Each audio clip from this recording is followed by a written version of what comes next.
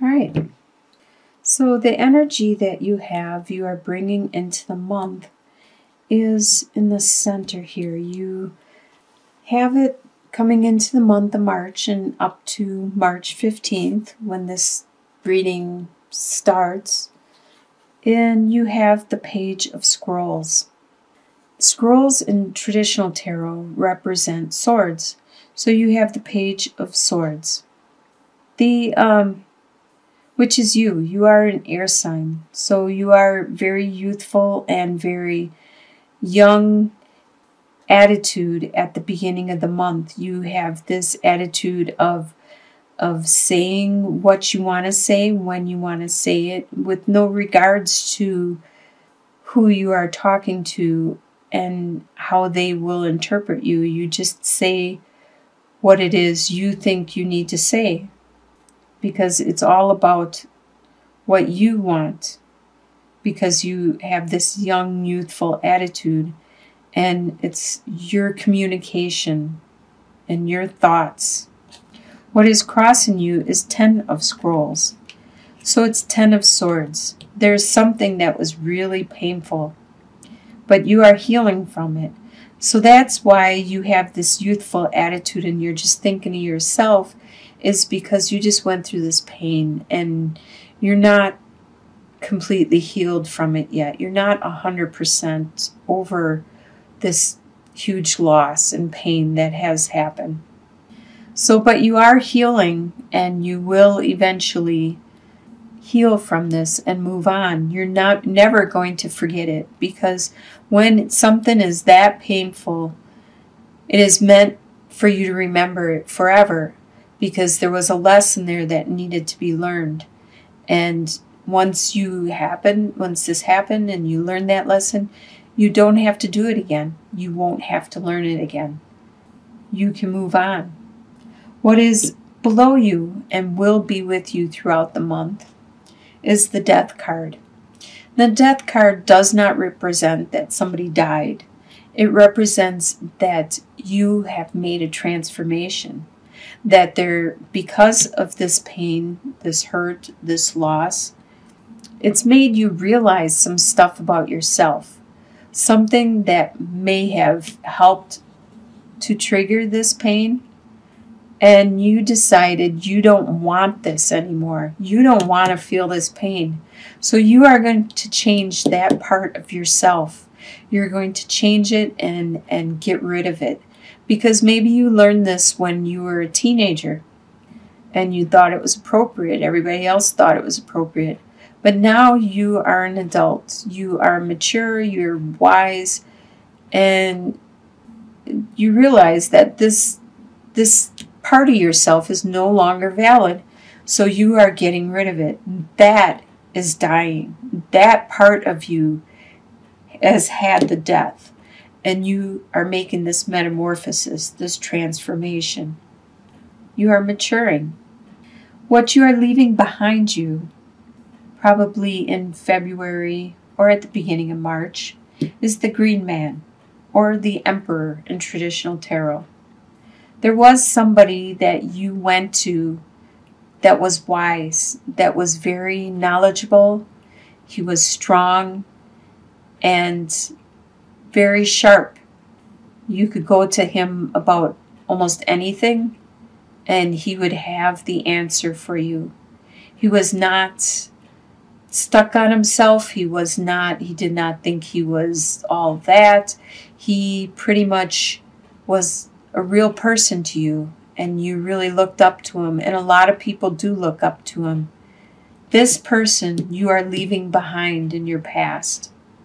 What is above you and your potential is Hernie the Hunter, the Chariot card. You have the possibility of merging two opposing factors and making something much, much better than it was before. Sometimes people refer to this card as bringing together the yin and the yang, two opposing events, sometimes like the left brain and the right brain, bringing them together and to solve a problem. Whatever it is that you bring together, you are going to have a victory. You're going to succeed, and you're going to do a really good job at it. In your near future, you have the justice. So by the end of March, you are going to see justice happen. There's probably something that has happened to you in your life that you felt wasn't fair, and you don't understand why it happened to you and why whatever somebody did to you or whatever happened to you, and it should have went a different direction. Well, you're going to see justice happen. This may not be what you want to happen and what you think is just, but you're going to realize it was the best thing that could happen in that situation for them and for you. So it's what needed to happen. You're going to see it, the justice being served. The way you see yourself is the visionary, the Knight of Scrolls.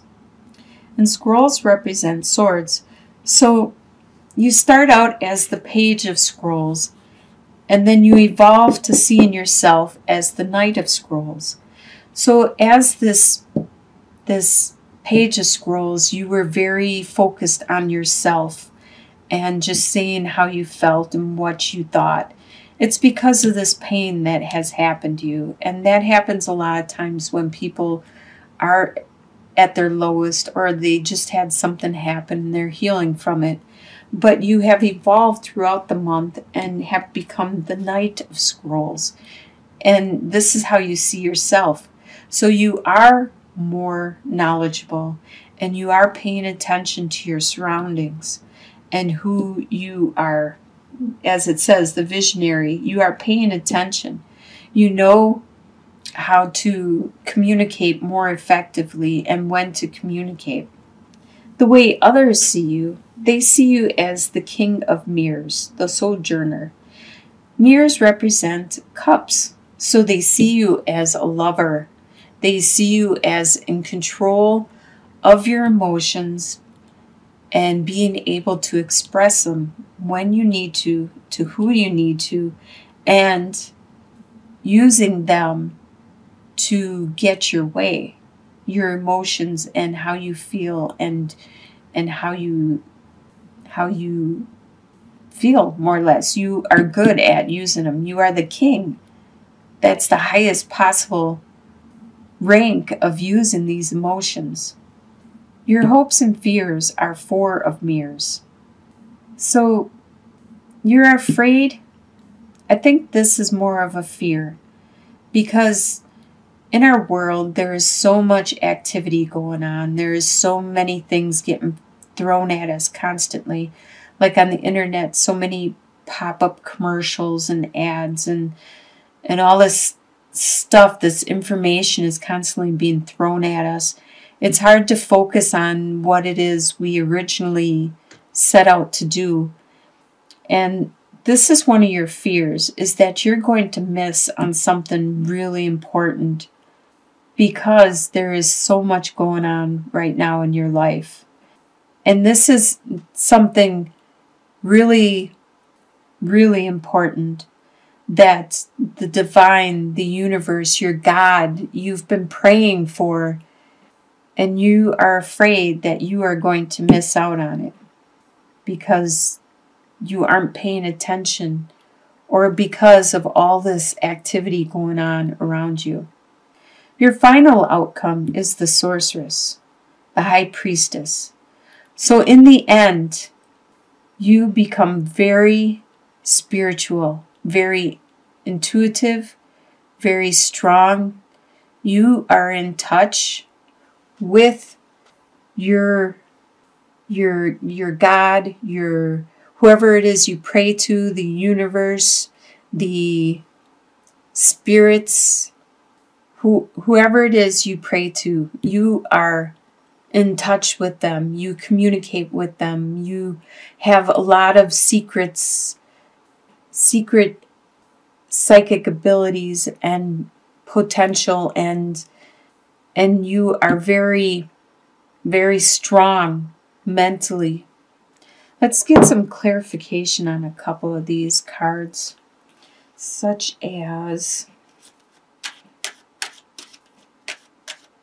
A lot of these are self-explanatory because you have had some kind of pain that caused a lot of pain, emotional pain, like being stabbed in the back. In the traditional tarot, they show being stabbed in the back, which makes you change. And you're going to get a victory from your change, from how you evolve. And you're going to finally see justice in this situation, whatever you consider to be just. You have matured. You have overcome this state that you were in at the beginning. People see you as strong and in control of your emotions. You are no longer at this state where you were just thinking of yourself. You no longer are at that.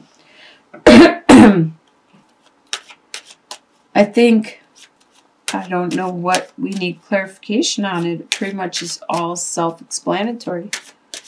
Let's look at the final outcome, the High Priestess. Let's see what else happens in the end as the final outcome. Maybe it can add on to it instead of becoming very spiritual in the end of the month. Let's see if we can get some more. Yeah, it pretty much says spiritual also. Because you're going to have, see with the mice, you're going to have, the mice are eating away. They're like ruining what you had. They're making things minimal or worse. Except when it comes to the mountain, you had a lot of hard difficulties and problems that you had to overcome.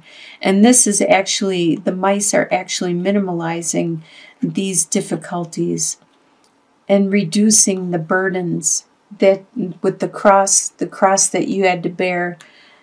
It's reducing them. And that's why you are turning to your spirituality, is because of these burdens. Maybe in religious context also, with all these problems and how it's getting ruined. So I don't think we even need any clarification. Unless you want to see what the justice is that gets served. Let's see what that is. What kind of justice gets served? Luck. You have clover, the moon, and clouds. So nice. Okay, you're going to be happy with this justice because you have clover, which is luck, and moon. In the Gilded Reverie, Lenormand, it talks a lot about passion and romance and the love that is shared. And there's going to be a clearing up of the clouds. There's going to be, the sun is going to come out. There's going to be clarity. So you're going to be very fortunate, very lucky with your romance, and things are going to be clearing up. Nice. So you're going to be happy by the end of the month, the justice that is being served, that you get to see be served. Excuse me.